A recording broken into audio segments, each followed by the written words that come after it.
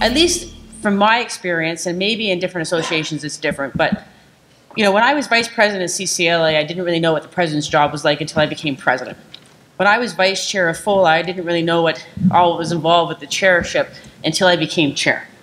And then you're reading over everything, and you're signing your name to everything, and you're recognizing, and you're getting more calls or more contacts because you're now the chair.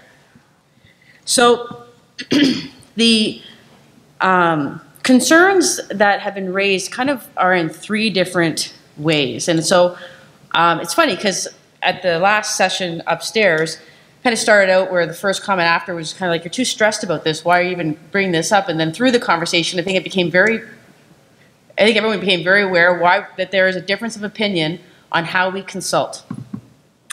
So the concerns or criticisms that are basically that there's insufficient consultation, that there has been a failure to consult, and I'll give you the example that was used, and there is sometimes a failure to acknowledge a dissent on issues.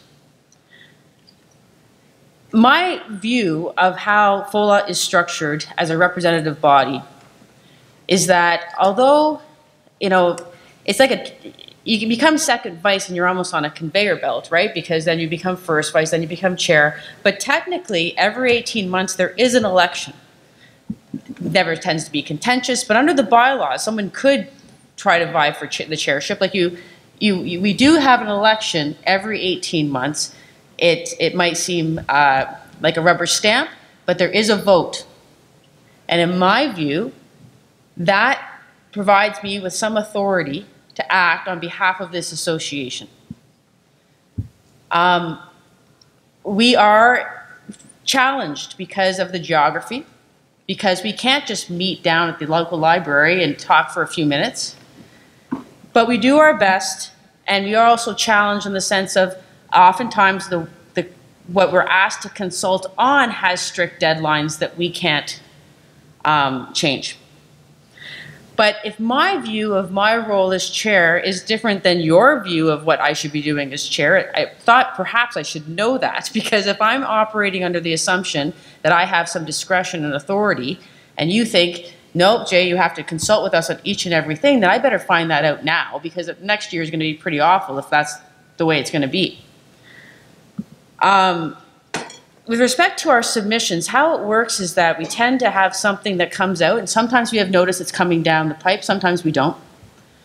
Let's say for the Marshall report, we were kind of caught flat-footed, where the consultation, Mike Winward gets an email on a Friday afternoon before a long weekend that the consultation meeting is going to be, I think, the next week. I don't even think it was 10 days notice. And he had to basically rearrange a discovery in order to get there.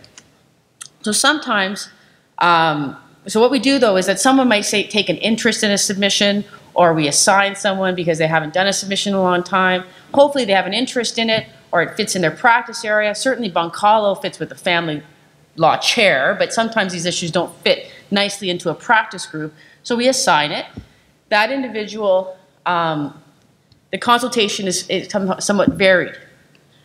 We try to send out drafts, or at least point form of what we were thinking with respect to when we were reviewing this, what we were thinking, to give people something to comment on, and very often we get nothing back. That's fine.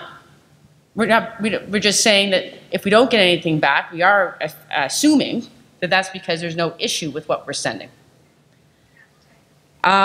With respect to, so then we do a final version, and we send it around the executive, and the executive's reviews it, and I certainly have to approve it if I'm going to put my name to it, but I'm not often the drafter.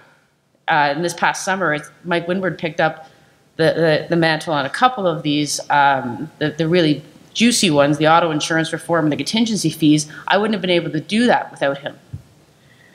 So that is how we consult. Now, and it does vary.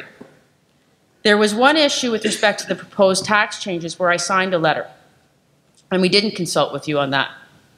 And I wanted to tell you the background. I want to see whether or not, you know, you can, I'm happy to hear that if you think I've made a mistake on that, but this is what's occurred. We had an executive meeting where we talked about the proposed tax changes and that we talked about what we thought we should be doing. Michael Ross had a comment that he, you know, in his view, he didn't think we should just sign on to the doctors, because lawyers and doctors aligning themselves on the tax issue wouldn't look good from an optic perspective. So he thought we should reach out to a small business association or group and see what they're doing. And it just so happened that when he reached out to the group, they'd already authored this letter, had a bunch of organizations already signed on, and we had less than 24 hours, but let's say 24 hours to read this over and determine whether I was going to sign it or not. The concern that was raised was that I should have sent it out to all the presidents and said, what do you think? I'm not sure that that is a valid concern, considering that I've been here at plenaries where the presidents will say if the motion changes, I can't get authority from my board while I'm at plenary because, you know, I have to have it 3 weeks ahead of time to get approval. But that was the concern was raised, but I didn't consult. The letter basically asked for the pause button to be pushed on this because there were we felt there were unintended consequences that could happen with the tax reform. But so I thought, because we are the voice of the practicing bar, and this affects the practicing bar, that I would be able to sign that letter. Now, I think that I have the authority to, but again, you might think otherwise, and I need to know that because the other option was to not sign it, to not be involved, and to, I guess, send us another submission or another letter ourselves. So I want to hear what you guys think on that. The failure to acknowledge dissent on issues. We're an association of, how we describe ourselves, and it's morphed over time. We've gotten better at describing ourselves, I think, on our submissions. But on the contingency fee submission, this is how we describe ourselves. The Federation of Ontario Law Associations is an organization that represents the associations and members of the 46 local law associations found across Ontario. Together with our association member, the TLA, we represent approximately 12,000 lawyers. There is a concern that's been raised about whether we should be describing ourselves in that way. I think that's the right way to describe ourselves, because if we were to say we represent 46 people, our political power goes to nothing. And I don't think we represent 46 people. I think we represent 46 associations. Those associations are nothing without their members that make up those associations. And so, again, I want to hear what you guys have to say. And I know we're sitting up here and I'm talking to you, but the other room is actually a little nicer for people to give feedback. I am hoping that people engage and comment on this, and it's not just a one-way report. But that is why we wanted to have this session, because I need to know, or we need to know as an executive, and that's why you have the future chairs, if they're elected. Now that I've told you that they might not, that you can oppose them, maybe they won't be. But that's why the future chairs are here as well, and Mike Ross. And it's not because we don't think learn is important, because we do, but we think this is really pivotal to us as an advocacy group. So I guess I want to just, maybe we can just start with the first topic. Are there concerns, or is there ways that you have thought we should be doing more consultation because you thought our consultation process is insufficient?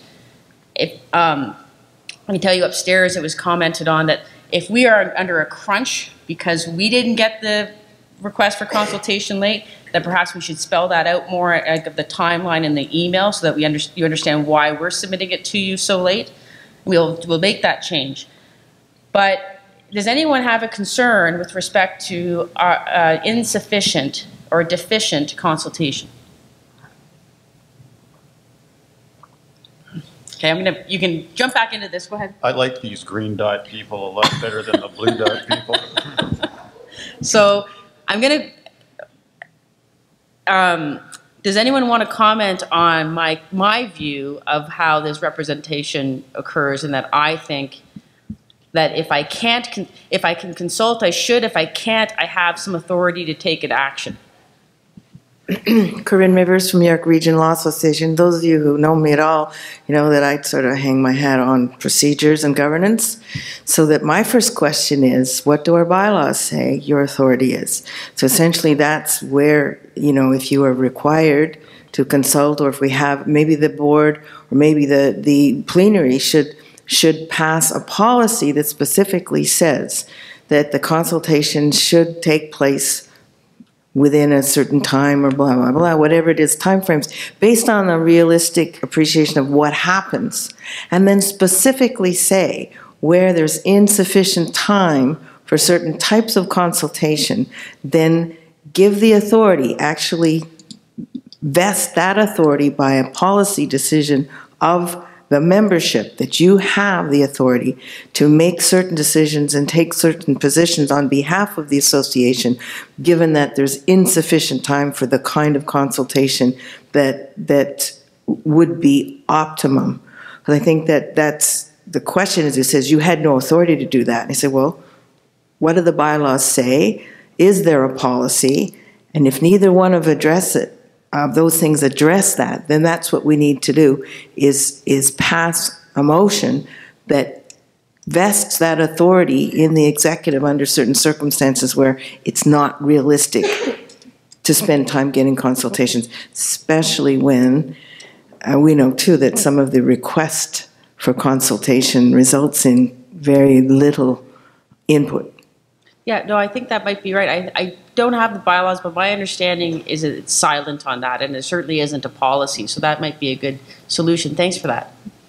Chris Russell from Peterborough. I agree with your view of your role, and that consultation's nice, but that you're not required to consult with us because you were elected and you are our chair and you guys do good work, and you should feel free to make good decisions on our behalf without feeling the need to canvass all 12,000 lawyers in the province before you make a decision.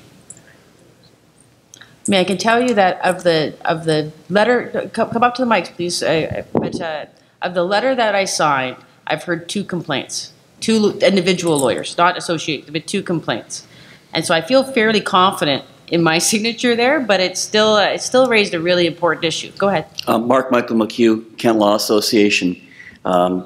I was a rep at the Ontario Bar Association meeting this summer in Niagara Falls, where the issue of governance was hotly debated, and I think, quite frankly, to be honest, the wrong decision was taken, where the governance has been pretty much put into an executive board. One of the issues was a bylaw review, and I would think, given what our friend from York Region has said, maybe it's appropriate. I mean, I do believe that executive people have authority to speak for the organization, but there needs to be some consultation. The issue with the tax changes, I think most of us recognize there was very little time within which you could make a response. But if the bylaws are silent on something that's important, I would think that there should be a bylaw committee struck, if there's not a standing bylaw committee, for us to review at the next plenary. Okay. Sam, did you? Very quick comment, Sam Michelle, Halton Region. With respect to your point on whether you represent 46 members or the 12,000+ members, in my respectful submission, I think you represent everybody. We are here as delegate for our members, and that continues on to you. You break that chain, then we have no connection. My view is 12,000 or more. Yep. Thank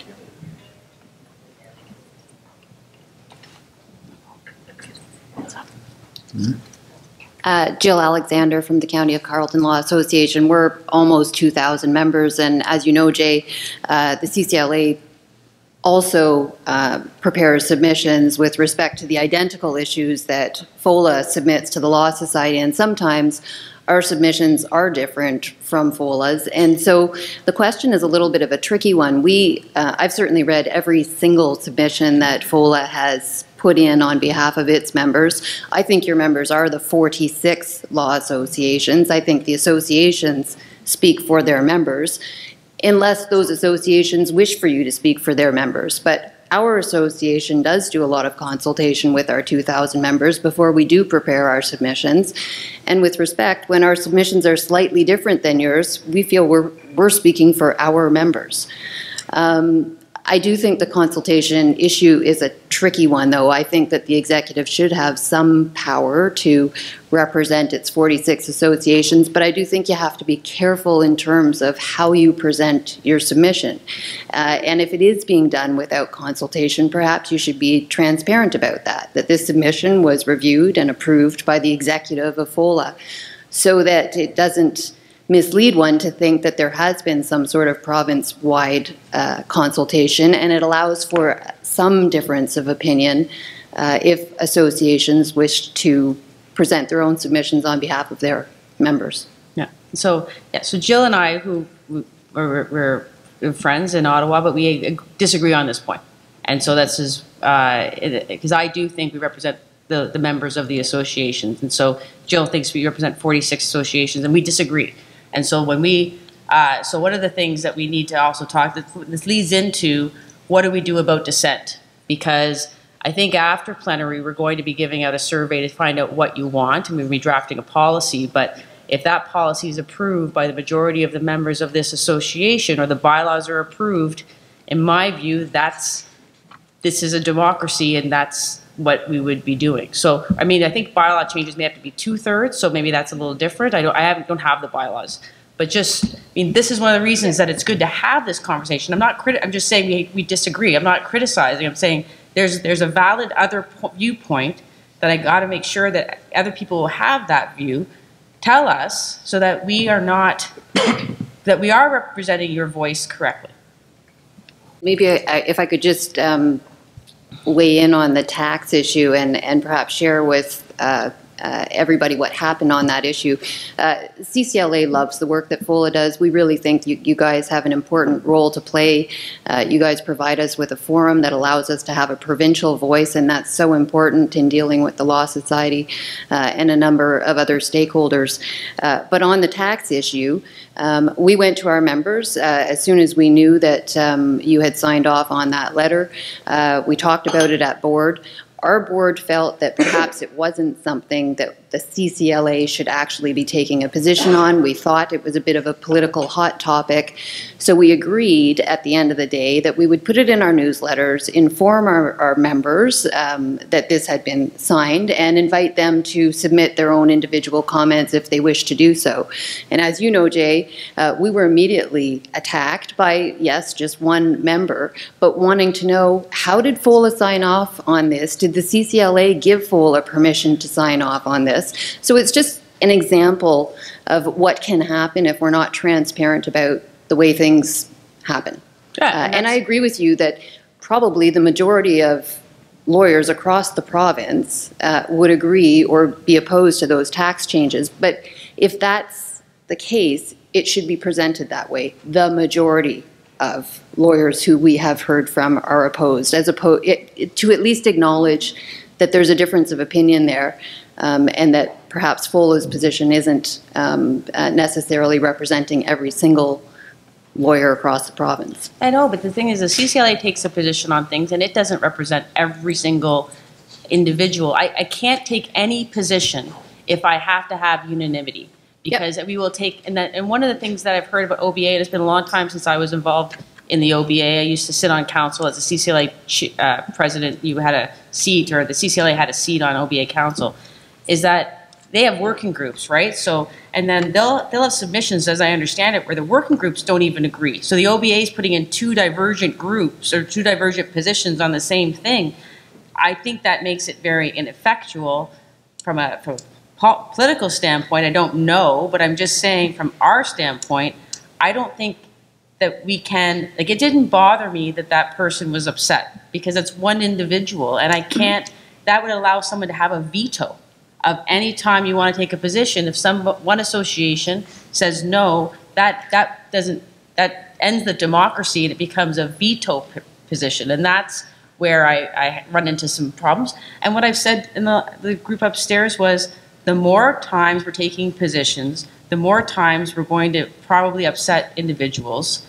And as far as I'm concerned, if everyone's happy with everything I'm doing, I'm probably not doing much of anything. So, and I'm willing to live with that.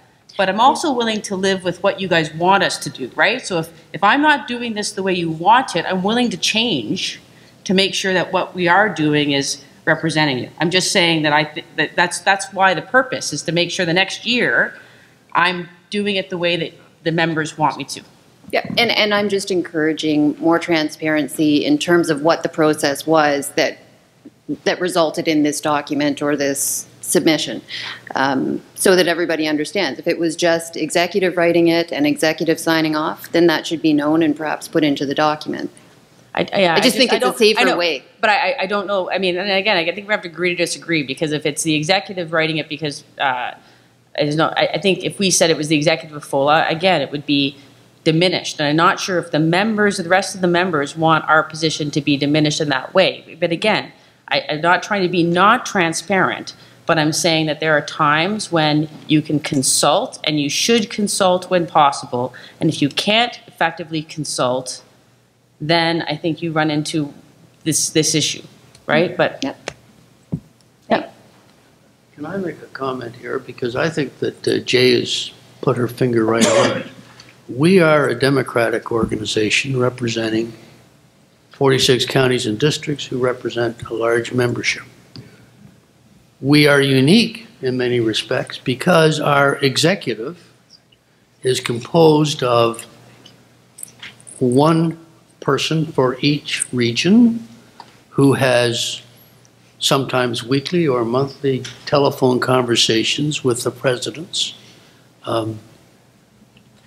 There's an election process whereby our executive is truly representative of our constituency.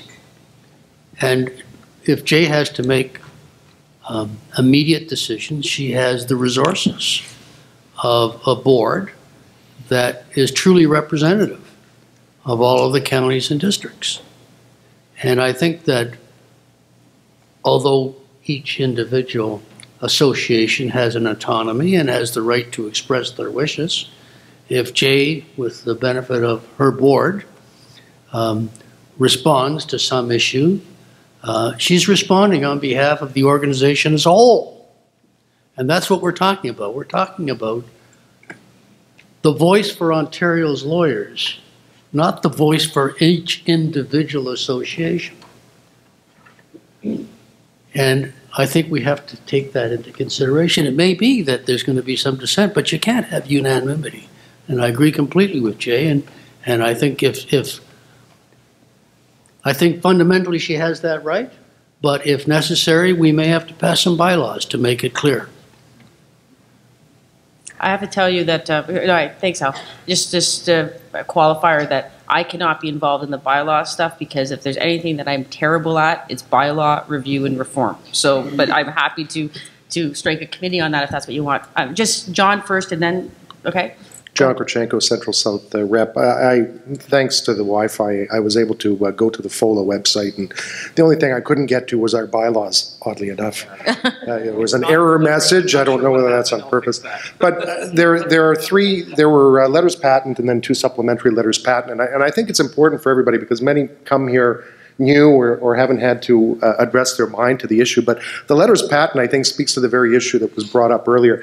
And it says that the objects of this corporation were to listen to the concerns and represent the interests of practicing lawyers throughout the province of Ontario, to bring forth their concerns and to make representations, to act as liaison to other professional associations, the Law Society of Upper Canada, all levels of government, and such other bodies that may be appropriate to ensure that the interests and concerns of practicing lawyers throughout the province are effectively heard, to ensure that the public interest is advanced and served in all the activities of this association, and to serve the legal profession and the people of Ontario in pursuit of excellence in the delivery of legal services.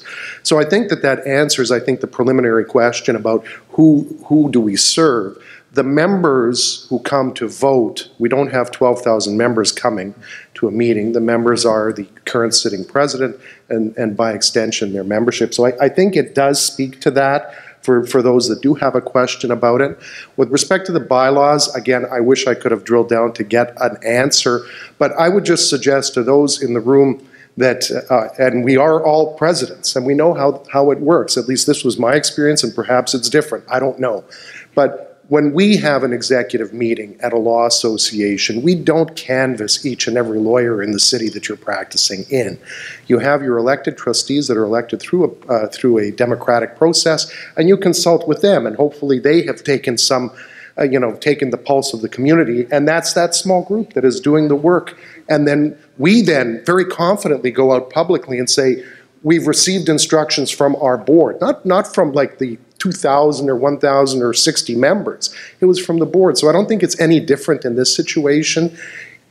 Clearly, there has to be communication back and forth because it's not a self-serving organization. But when it comes time to, making decisions that have to be made quickly and expeditiously, then I think that power rests with the board and the president. Thank you. I just had two concerns. One is just as far as consulting, I do think that it would just be consulting. I think that if we go out and seek putting it to a vote every time, that would be like the Prime Minister running a referendum every time they wanted to make a decision. That doesn't make any sense at all to me. The other thing is I agree with you that if you start saying this is a decision of the executive or this is a decision of FOLA but for these two law associations, that it dramatically weakens our position. And then I like that you are able to say we speak for all 12,000 practicing members of the bar. And I want that to continue. These are just the topics that I had chosen because of what's happening over the last 6 months. But if there's anything that I haven't talked about that you want to raise, feel free to do that too. Again, Mark Michael McHugh, Canton Law Association. As I mentioned earlier, at the annual general meeting of the Ontario Law Association, the decision was taken to remove us from attendance at council. And I think that puts on FOLA an even greater burden to represent regions. So from our point of view, I believe that the regional representation on the executive is going to become that much more crucial. When you take a look at the membership statistics, it's the smaller legal communities that have a higher percentage of participation in FOLA. And I think that's now makes it incumbent upon those regional representatives to reach out more. We haven't heard from our regional representative in a long time. I think that's a shortfall and it needs to be addressed. Yeah, and that's a good point. Actually, as you started talking, I was going to say that is one area that I think has always been a weakness. And it's not, I'm not saying because of the individuals doing it, but it's just the structure is that, you're in regions and then there's a regional representative and that person kind of coordinates calls or coordinates sometimes consultation in different ways.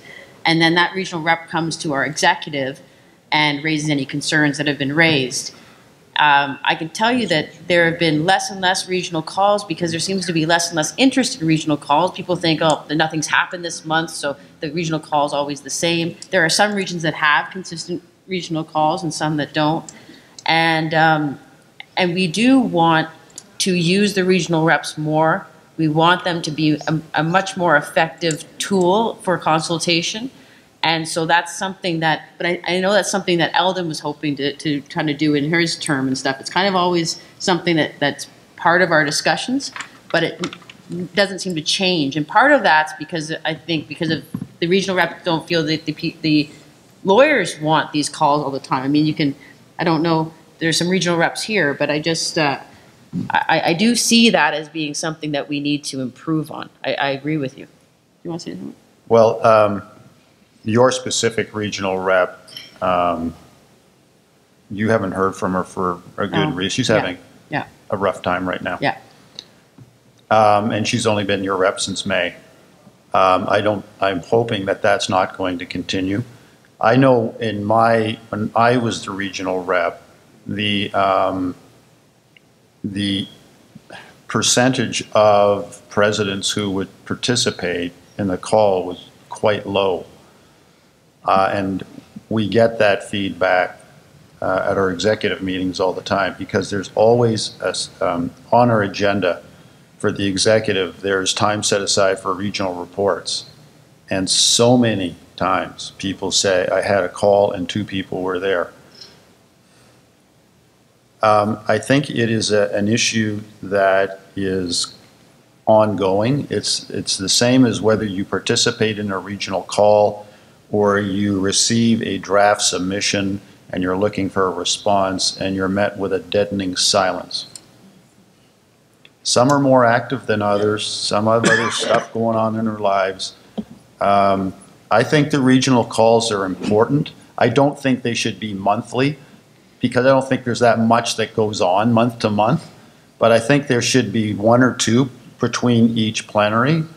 I think the regional reps should give plenty of advance notice and saying, this is what I want you to think about. This is what we're going to talk about. But you really have to participate if the whole structure is going to make any sense. Because we want, you tell the regional rep if you have a concern, the regional rep brings it to the executive. And we do have that on our agenda. Every meeting, we have regional reports on our agenda.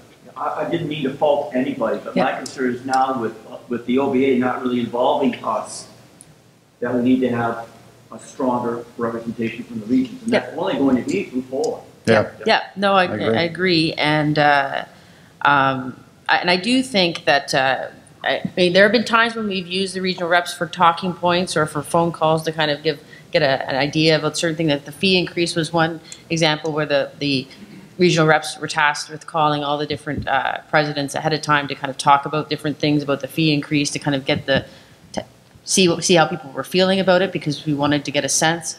And there have been times when we've given talking points to the regional reps to make sure, because it was a very important issue. In Learn, we gave talking points in March about what had been occurring, and tried to make it all consistent so that everyone on those calls. But if the calls have been seen to be ineffectual, and then all of a sudden we do something major in that call, it's probably not fair to the presidents that have been on these calls or dropped off because they haven't been doing something. So we should probably recommit to making these calls as effective as possible, and ask you to recommit to being part of these calls and making them a priority, and seeing if we can make that a better use of your time and a better means of informing you between the plenaries of what's been going on. Anyone else have anything to say? We're going to end early. Jay, if I might. Yeah. So so I'll suck up the 5 minutes. Based on the two sessions, which have been excellent and very helpful for me, I've got, in effect, I think 6 takeaways that before I even consult with my bosses. Consultation. You can't hear me? Okay, I'll try to. But before consulting, I will. The first is that there needs to be an improvement in communication. That's obvious, and a lot of that is on me, and I get that. A lot of that is a resource function. You know, it's only so much time in the day to get some stuff done. We need to improve the quality, the frequency, all those types of pieces. But that communication is also a two-way street. There is too often where we put stuff out on pretty substantial issues and literally get nothing back. Like not a say. We don't even know if the email went out. I actually will send it out once in a while, a read receipt on it, just to make sure that it goes out. And those are kind of fun, because sometimes I'll get the read receipt 3 weeks after sending it out, and so some of you haven't opened the email for 3 weeks, which is a bit of a. We'll get past that. Another suggestion was that to publish our strategic plan and put that out there. I've just not put it into a format that is sort of publishable, but I agree. We need to get out in front of more issues and do more that way.